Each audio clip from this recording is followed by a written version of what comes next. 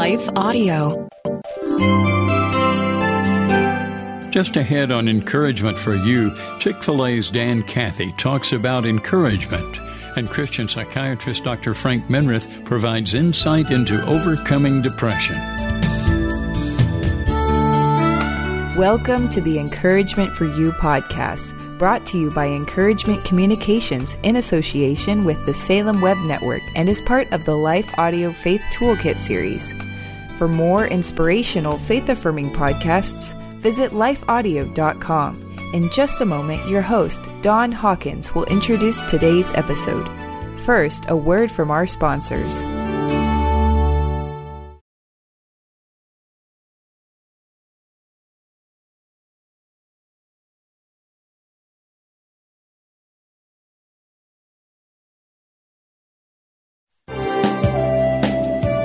According to Encouragement for You host Don Hawkins, longtime Chick-fil-A CEO Dan Cathy has a gift for encouraging people. During our first segment, the two of them discuss this important subject.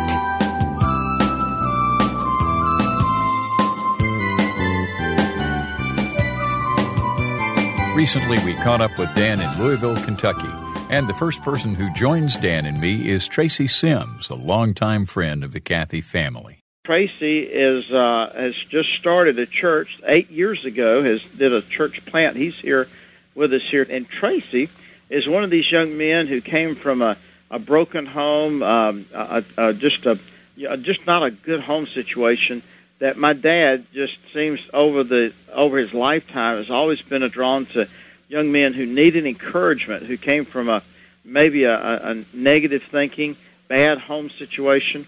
And so we just are so thankful for Tracy's life and for the opportunity and the influence that he's had on our life as well. And so, Tracy, we're delighted to have you here with us. Yes. And he's pastoring a church here. Tell me, what is the biggest challenge about starting a new church? It seems to me that there's a lot in common with starting a new church and getting an airplane off the ground. That's a good analogy, because it takes a lot of momentum at the beginning to get this thing going, but then it takes a whole lot to keep it going, and ultimately we were relying upon the Holy Spirit for all of that, because we believe that God ordained us to start this work to reach those that were not being reached. We jokingly tell everyone that we take the other church's rejects. We have a statement that our church is different on purpose. It's our desire to reach out to those that just don't fit in, literally those that are on the outcast, those who have had a bad experience with church, or those who've come from situations similar to my own, because there's so many out there that would judge us and say, well, you must have had a perfect life because you're a pastor, or you're a businessman, or whatever your profession is, and people assume that because your life seems like it's in order now that it must have always been that way, but what they don't know is what God has done to bring you to the point where you are. You know, in high school, I've never dreamed of being a pastor. I was very shy and backwards, and never really wanted to be in front of anybody to speak. But that's where God calls you. He calls those things that are not as though they were, and He gives you the strength to do what you feel you're incapable of, so that He gets the glory. And that's what I see. So that's the joy for me, and the joy in seeing lives changed through the power of the gospel, to see broken homes restored, to see people without hope find hope and purpose and meaning, and to see young people who will travel 40, 50 minutes just to come to a new church where we don't have a whole lot to offer, but to say, this is where I find hope, and this is where I find my meaning and purpose in life. And we have seen so many great things, and our church, as a start, is unlike a lot. We never had a sponsor church.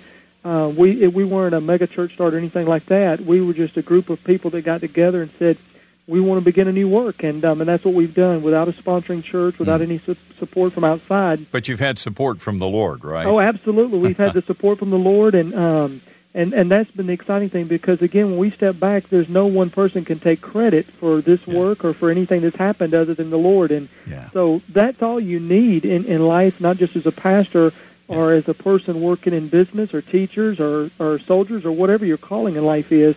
All of us have to depend on the Lord as our calling, and I believe that one of my primary roles as a pastor is to equip other Christians to do the service of the Lord, to do the ministry. It's not my job to do it all, and that's what we're trying to do, is to reach those and train them up and equip them to serve the Lord through ministry. And through these years, I've been blessed with some wonderful, godly people that have helped me, that have steered me in the right way. And coming from a situation where I lived in 12 foster homes and a children's home, and being able to meet someone such as Cathy and to be taken into his family has opened up so many opportunities for me to be where I am today. And this June I'll celebrate 18 years of marriage, and I have 3 wonderful kids. Yeah. And that says a lot, considering the family that I didn't have growing up. And I just give God the glory of how He used the Cathys and Cathy in particular to enrich my life and bless me in the ways that He has. Boy, Tracy, you've covered a lot of ground and done so wonderfully. And you brought up a concept that I think is so important, and that is this concept of equipping. There's so much in Scripture about equipping. The word that's found in Ephesians 4 and the passage that you quoted about equipping the saints so that they can do the work of ministry is a word that could be used of mending nets. It was used of Peter, for example, and Andrew and James and John mending their nets. It was used of setting a broken bone, a physician like Luke. It was used for outfitting a ship like Paul would sail on, and used in a variety of ways. And I think that it's a unique pastoral function to be able to equip folks to do that work of ministry.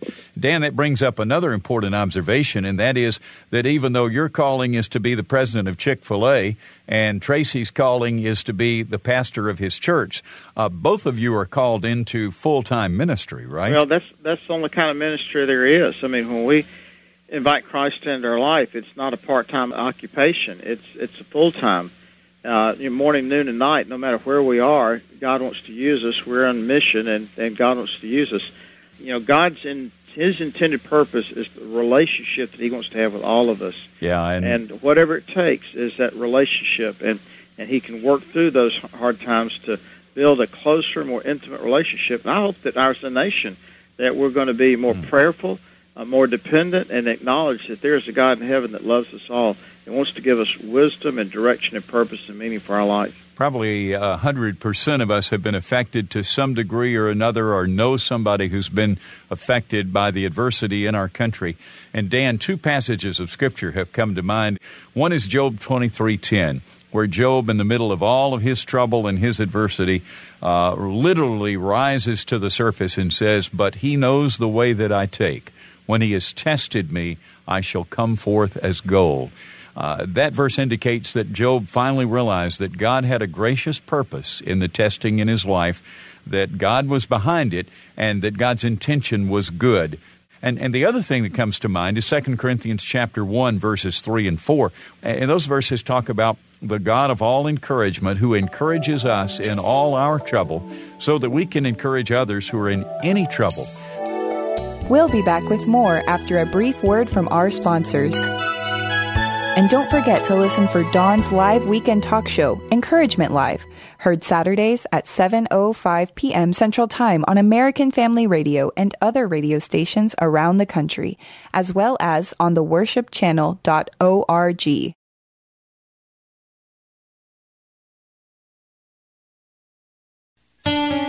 Have you or someone you know been struggling with depression? If so, according to the late Dr. Frank Minirth, there's help and hope available. Dr. Minirth and host Don Hawkins respond to callers who are asking about the subject of depression. Dr. Minirth has been with us many times and answers listener questions on today's topic about the subject of depression. Thanks for calling, Doug. Go ahead. Well, I'm concerned about for myself. Depression has been a concern of mine.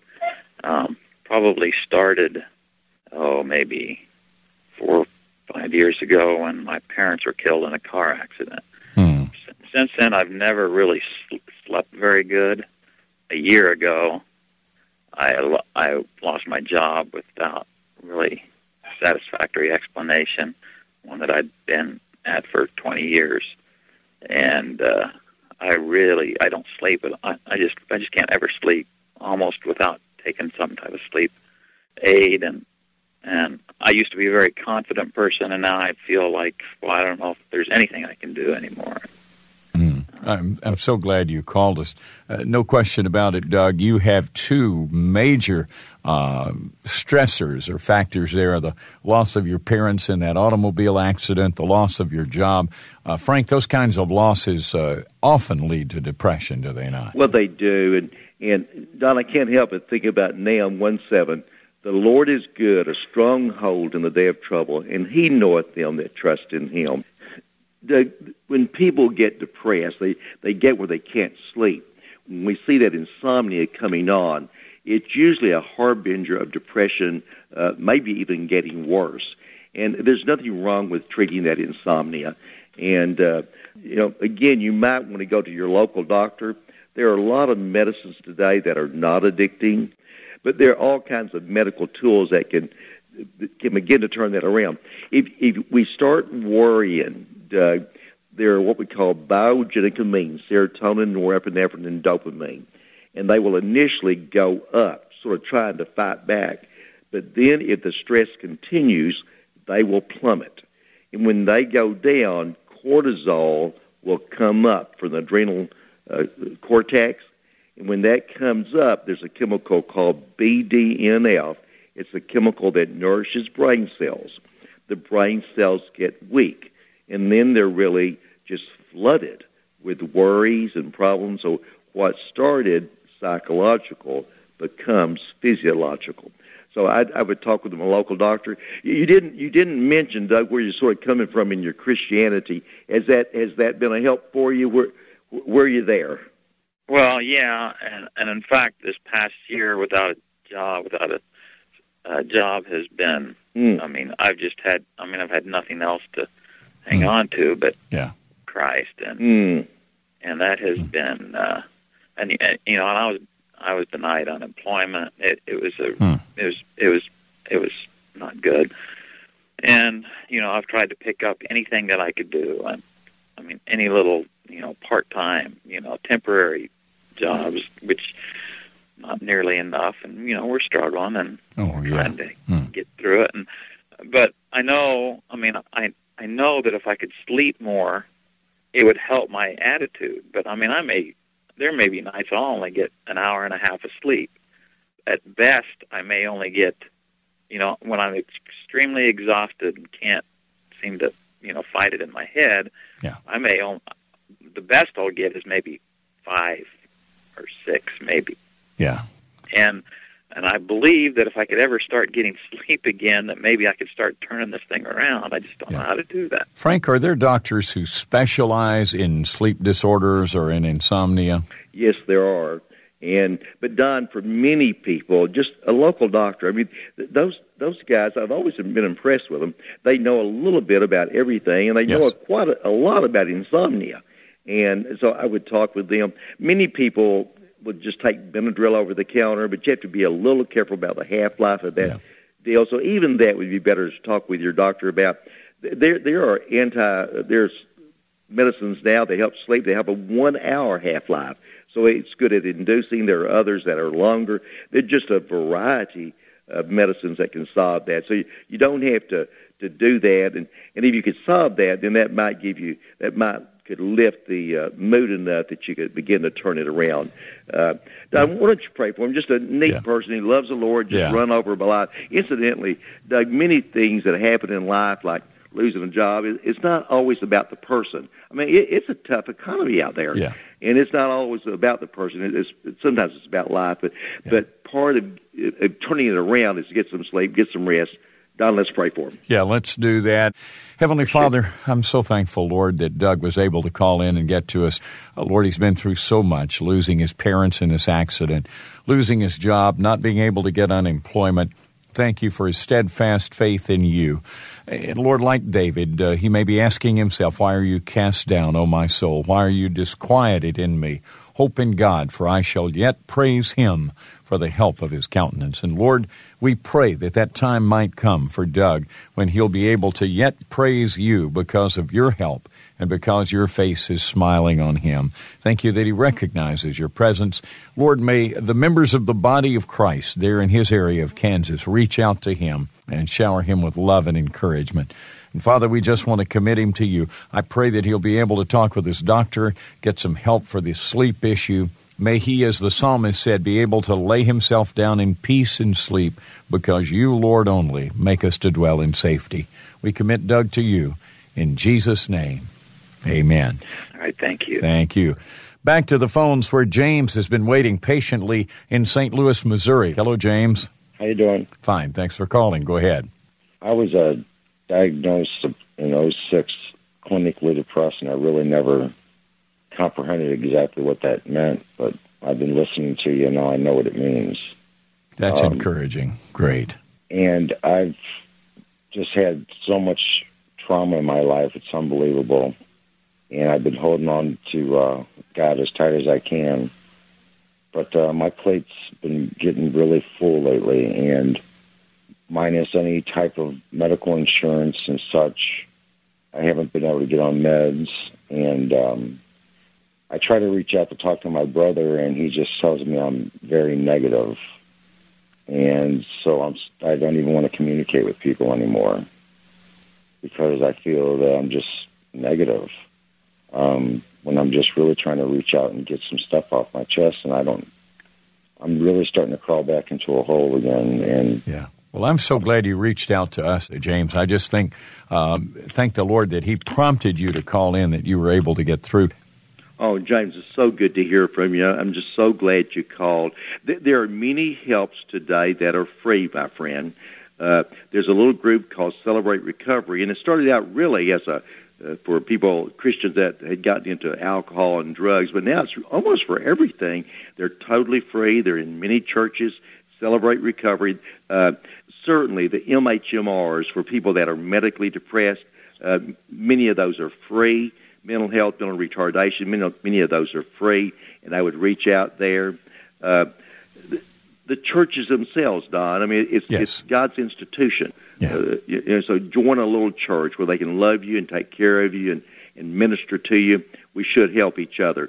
Don, the scriptures say the effectual fervent prayer of a righteous man availeth much. We would be remiss if we did not pray for James. Yeah, I will do so. Lord, you've heard what James has shared with us, and Lord, you're already aware of everything that's going on in his life. He's been through so much, Lord. It's been just a great pressure on him. And Lord, he feels now like withdrawing and pulling back into a hole. And yet, Lord, he was willing to reach out to us and to share something of the pain that he's been through. And Lord, he has been through a lot, but he's hanging on to you.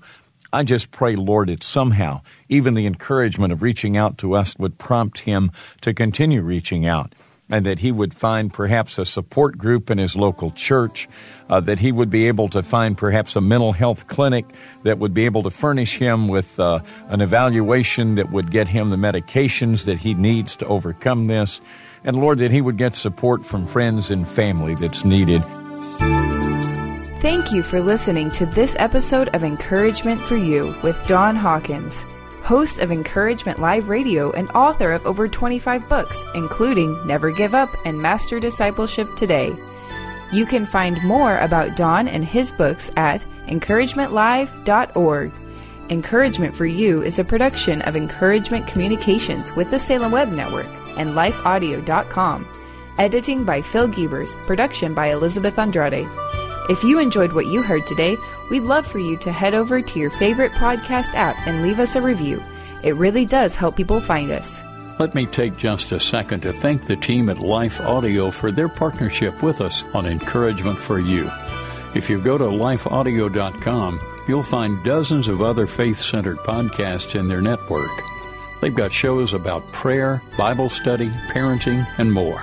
Stay encouraged and join us next time for Encouragement for You.